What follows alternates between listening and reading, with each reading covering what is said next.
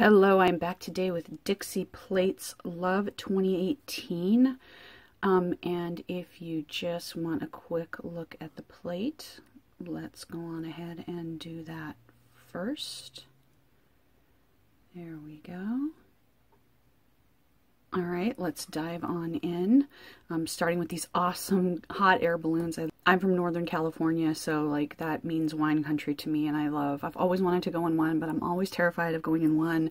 But I still love them anyway, at least as a design element no matter what. And I love this with the little flirty clouds. I would love layering these two together. I think that would be so adorable.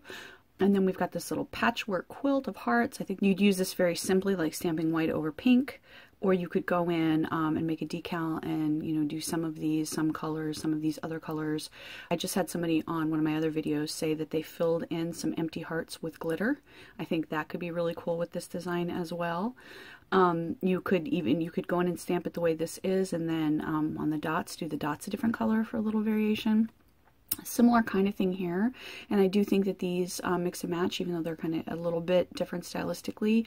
They both have kind of a slightly whimsical bent to them, but you could make decals with this. You could just stamp it in one color over another color to make it super easy. You could go in and play around with these the little flowers in here, you know, turn them into little dots or add little dots to add color. That could be a lot of fun.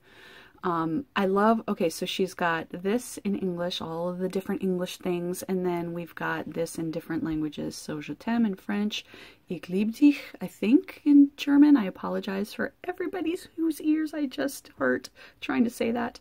This is really cute, like knots in wood, like in, you know, like in the grain of wood. I think that's so cute, and that would be fun to go in one color and then color in the hearts, like stamp them again in a second color or something like that. Adorable little hearticure. So I think of it like a dotticure, and you could go in pretty easily with a dotting tool and do a few of these hearts a different color. You do kind of like one dot on this side, one dot on that side, and then just pull it down a little bit, and practice a few times, and then you won't have too much of a problem with it. It's not too, you'll be able to do it. It'll look adorable, trust me. Some stripes, and one of the things I like, these are kind of like slightly wiggly, which gives them sort of a country-ish, homey feel. And one of the things that I desperately want to do with this, I'm super excited about, is I want to take these down here, the love you and the be mine, and stamp them over this, like stamp this maybe in white over red, and then have love you in black running across it. Oh my gosh, how cute would that be? So here you have some cross stitch hearts, which is absolutely cute on its own, especially if you do any kind of needlepoint, you'll love that. I think this goes with any of the sort of sweater manicures that, because those are usually either pixelated or in a kind of a cross stitch style, and this is like that pixelated cross stitch style. Love this. Again, you could go in and color these hearts or put glitter, lead light over them, or just let the gorgeous polish underneath shine through. And she gives you the negative and the positive, so you can mix and match that, and I think that always gives you a little bit more design flexibility. I also think that both of those go with this, which I'm thinking of as the iCat heart, and my second apology, I never know if I'm saying that right either, but you know, the one with the stuff that goes up and down like that. I think this would be really cute, and you could stamp this and then like go over it and kind of do an iCat over like just the center of each heart. Maybe, oh, like do this layer in white, this layer in pink, this layer in red, each of the little insides of the hearts, play around with different colors. That would be so cute. Oh my gosh. Love the little lovebirds. Love the little lovebirds in the swing. Adorable. These to me look like coffee rings, and I think that's so cute to have like coffee ring hearts. That's adorable. Love is in the air, and of course I think that goes super well with this and this, and you know, so you could even just do a whole mani with this and then have that on one nail. That would be really cute, and I love that it's in the shape of a heart. I wonder if they really make them like that. I wonder if you could, if that would actually be aerodynamic, or if it would just, I don't know, but that would be cute to have a hot air balloon like that. I adore that she did actual hands like this, and I think you could easily, you know, you could stamp this in black over, you know, red manicure or whatever, and it'll look just fine in single pass, but you could go in and color the hands if you wanted to, whatever flesh tone matches yours, and that would be really, really cute. I love that, like it's letting go of the heart, and the fingers are matching the shape of the heart. That's really cute. Je t'aime and the flying heart there, and just plain love, or if you just want a heart that says love for Valentine's Day, I think that's adorable. there. This is really popular this year, with the LOVE and the arrows. That's adorable. And there's so many plates that have arrows on them that, you know, mixing and matching with that would be easy, easy. And then the XOXO, I love that. I've already said how much I adore this, because I think that any polish that you have, you could have the simplest, just most elegant manicure to just run this across your nails. And that's it.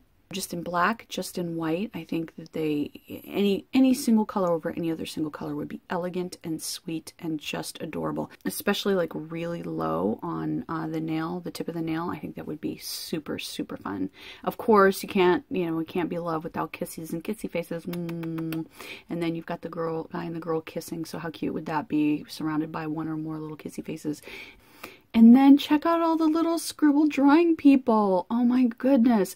So, I mean, I think, again, just if you had some color that you wanted, a hollow that you wanted, and you stamp these in white or a light pink or a black, and then you've got these little drawings, and you don't have to worry about coloring them in, because they're little line drawing comic things, and nobody would expect those to be, you know, drawn in and colored in. And so you've got simple, fun manicure, and you've got the proposal, and you've got the little love, and you've got them dancing. You've got it's kind of like Netflix and chill, although look, she's looking away, so I don't know about that one. I think you need to watch out, guy.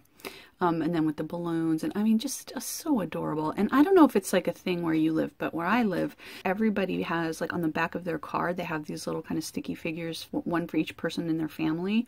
So if you like that kind of thing, this would be, you know, adorable. So the full nail images are about, this one is, looks like it's just over 2.1 centimeters wide, 2.5 centimeters tall, and here is a quick shot with the ruler so you can get a feel for how big all of those other ones are. All right, for my stamping test, I'm going to use Sally Hansen Insta-Dry in Midnight Drive, and I'm going to use my clear stamper.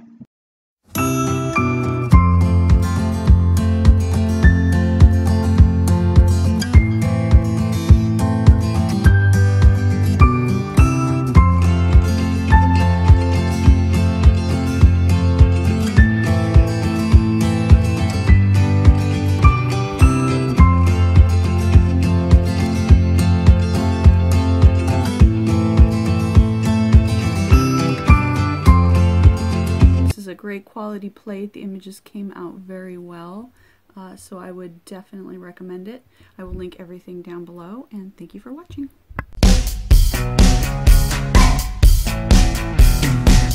Over. Really? My puppies and my kitties are chasing each other. They want their food. Mama's gotta finish the videos before you get fed.